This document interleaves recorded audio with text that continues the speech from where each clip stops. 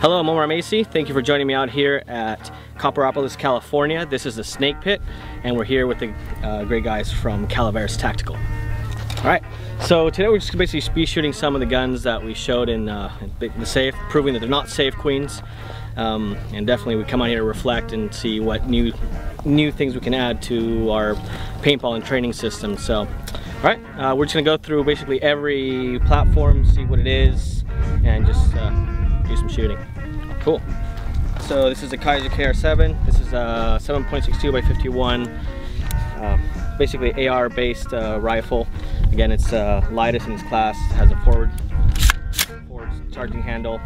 Just, you know, something to look at over here. So I'm gonna start with this one.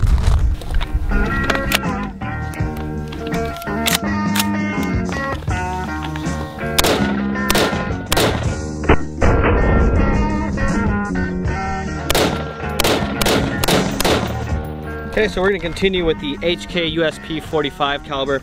Again, this is a great pistol. I really enjoy it. I've had the Glock 21, also in 45 caliber. I personally prefer this one, so we're going to go ahead and take some shots with this one now.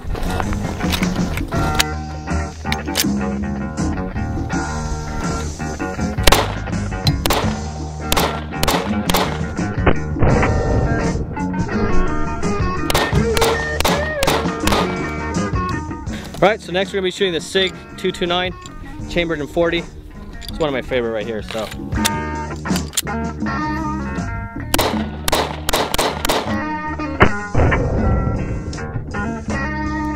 So next we're doing a Springfield Armory 45 cal. Again, 1911, you can't really go wrong ever.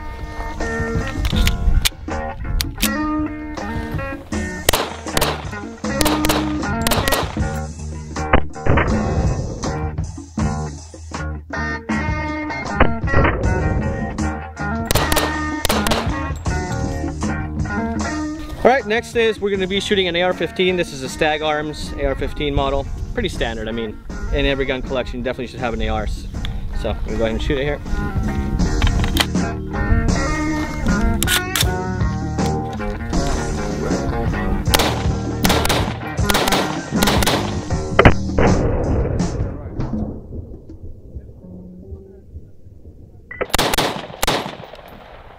I'm just having fun for the first time when I don't have to wait 3 seconds per shot, you know? Okay, next we're going to be shooting the PTR 91. This is basically a civilian replica of the G3, HK G3, so we'll shoot this one next. Now these things generally kick like a mule, so these are not my favorite.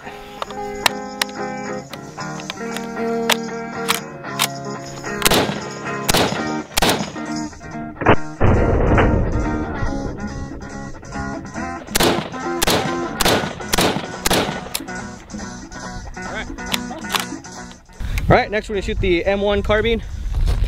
So this is really small caliber, but definitely fun to shoot.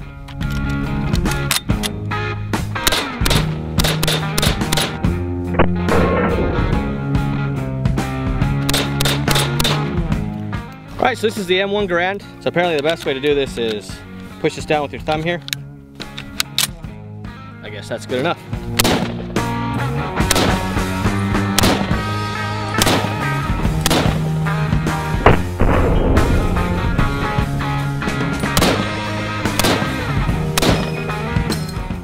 And that's a classic sound that probably got a whole bunch of GIs killed in World War II, so. Alright, next we're shooting a Swiss 6.5. This is a very interesting rifle. It is a bolt action rifle, but it's a straight pull. So only a straight pull. You don't have to do a rotating bolt. So kind of interesting. Alright, so here we go. Mag load. Forward.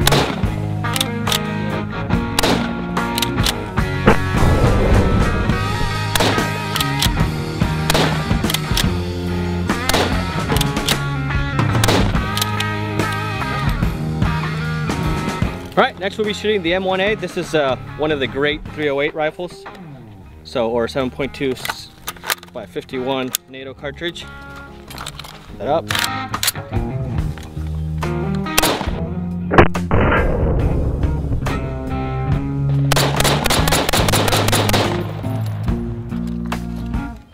we're gonna go ahead and shoot the ALS 50. This is a 50 caliber, 50 BMG over an AR-15 lower receiver.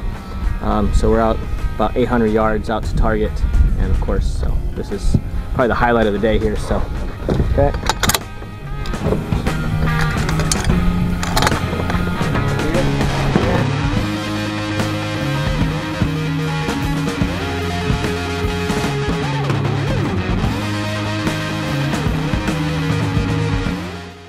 Again, take down your pin.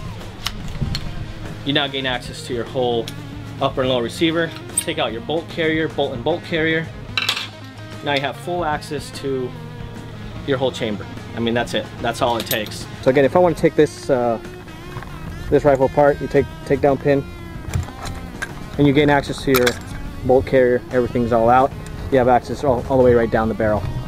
This is the 4.68 once again, and again, the same way you take it out.